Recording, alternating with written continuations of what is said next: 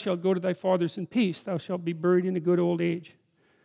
But in the 4th generation, they shall come hither again. That's the Israelites, the descendants of Abraham. For the iniquity of the Amorites is not yet full. God is going to leave the tyrants alone until they've manifested their full tyranny for reasons that we don't fully understand.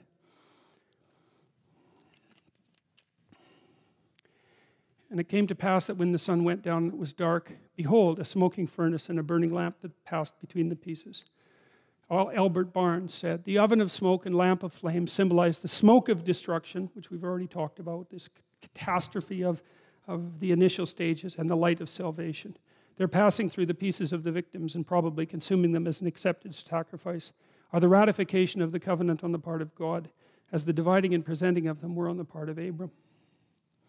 In the same day the Lord made a covenant with Abram, saying, unto thy seed I have given this land, from the river of Egypt unto the great river Euphrates.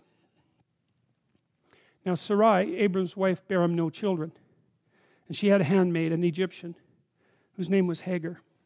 So this is a big catastrophe for Abraham, especially in those times, and perhaps now as much, although perhaps people aren't as conscious of it as they once were. I mean, for Abraham, without a biological son, there was no vision forward into the future, you know. And I mean, we don't really know what sort of time span over which these archaic people thought, but the medieval people, we already said, could think 300 years into the future without batting an eye. And these people who were concerned about their descendants were obviously thinking about existence in a way that wasn't just focused on their immediate existence, right? They were thinking about, well, their children and their grandchildren, maybe their great-grandchildren, maybe the whole society that stemmed out from them. And that's smart. You know, one of the things I learned from Piaget, at least in part, was that his idea of the equilibrated state, which he thought about as part of the biological basis of the idea of moral progress. It's something like that. He was very, very smart, Piaget. And he said that the proper equilibrated state is one where, imagine you have a family, you got 5 people in it, and you're doing what you want in your family, what's good for you, but you're doing it in such a way so that the other 4 members of your family agree with what you do, and that it also facilitates them doing what they want and what they should be doing. And so it's a really tricky arrangement, because it isn't just for you, it's for you in a way that's for them. And you could also see that that would be something that would be a multiplier, right?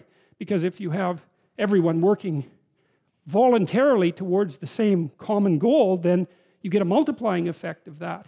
And then you might think, well, it's not just you and your family, it's you and your family today, and next week, and next month, and next year, and 10 years from now. So you have to take the time span into account. And then it should be you and your family in a way that works well in society.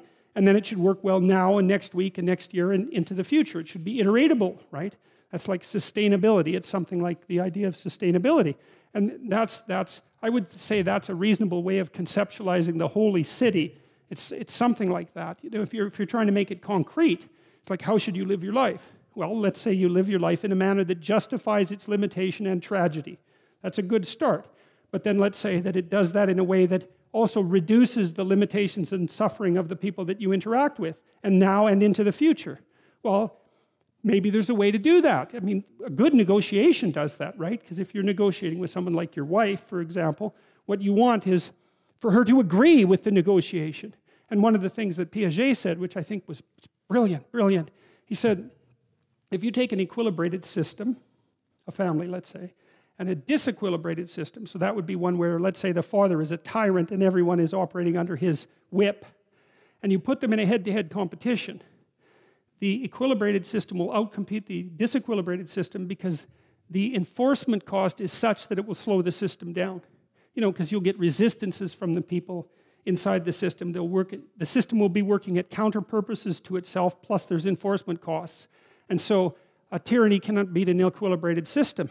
And I was really excited to encounter that idea, because when I encountered it, I was also trying to figure out if there was some quantitative difference between the systems, say, of the Soviet Union and Maoist China and the systems of the West, apart from just, you know, arbitrary world interpretation as the postmodern nihilists might have it. If there was something fundamental at stake in the terrible Cold War that we fought, or if it was just a matter of opinion. You know, and the Piagetian take was that, well, roughly speaking, is that the West was an equilibrated system. Not perfectly equilibrated, but reasonably equilibrated, in that people were essentially, even if they were slaves to some degree, they were at least voluntary slaves instead of involuntary slaves, and that was better. The system was actually technically better, and not just as a matter of interpretation. So that's a lovely thing to know, and I think it's a really, really solid idea. I haven't been able to, put crowbars under that idea and lift it up. I think it's a good one. So